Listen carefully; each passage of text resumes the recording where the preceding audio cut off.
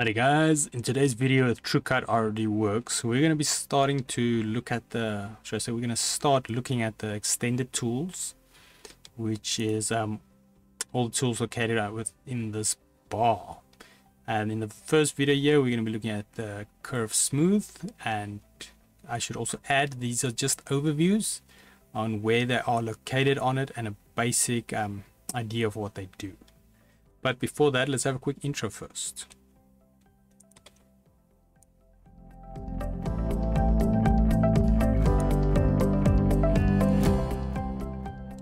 So today's video can be found on softwaretraining.co.za.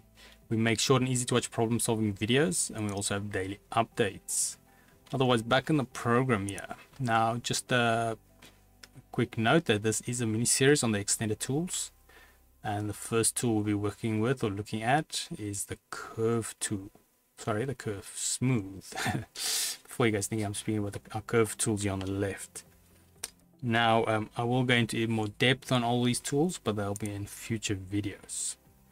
So now the curve tool, this can be used to smoothen out curves. I mean, the name says it all. But the reason why you want to do this is if you want to increase the laser cutting speed and so forth.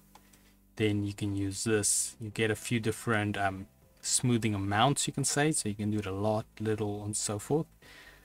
And then also another thing to keep in mind, you need a curve selected in order for this to work. This won't work if you just hit the curve tool on top here, or the curve smooth tool, my apologies.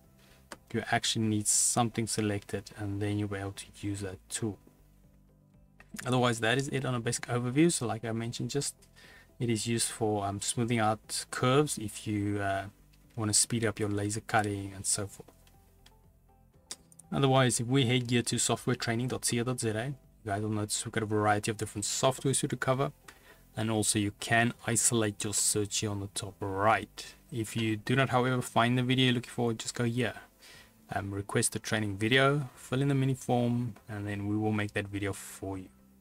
But otherwise, thanks guys for watching, and cheers.